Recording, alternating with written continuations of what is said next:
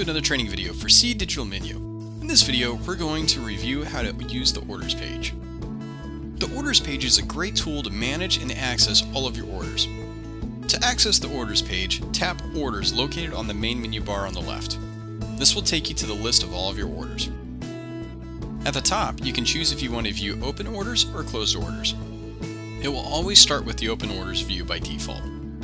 Now, the orders list is organized by 6 different columns.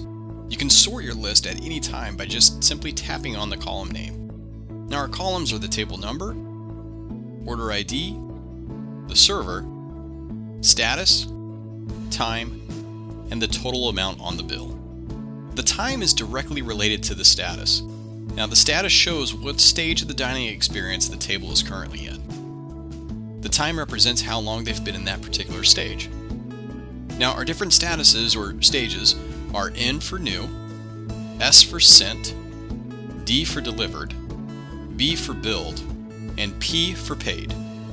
So, for example, if you see a table that has the status of N for new, but you see the timer is at about 15 minutes, you'll know there's more than likely a problem.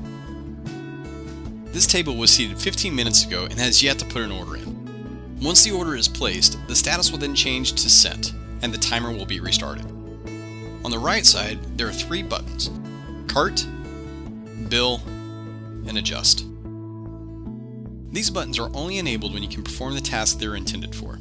For example, if you have a table but no items have been ordered yet, the Bill and the Adjust button will be disabled. As soon as you add items to it, then they will become enabled. If you ever notice the Cart button is enabled, this means that there are items in the cart.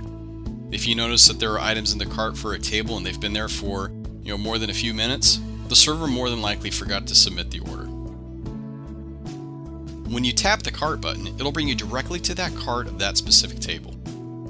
When you tap Bill, you will go directly to the bill for that table and you may begin to close out the order. When you tap Adjust, you will go to the price adjustments page for that order. There you can void items, apply discounts, and even apply a promo code. If you need to review an order that's already been paid, tap Paid at the top to switch views. This is only enabled for the manager. The Paid view is very similar to the Open view. You can still sort your list by the column titles and access the bill.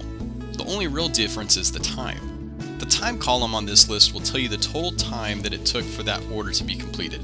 This is how long it took from seating the guest to the completing payment. If you ever need more help, just tap the Overlay button at the bottom of the page, or for more specific help, just tap the Help button located just to the right. Seed Digital Menu is continually adding new benefits and features. If there's a feature you think could help your business, let us know. We want to make the best app for your business.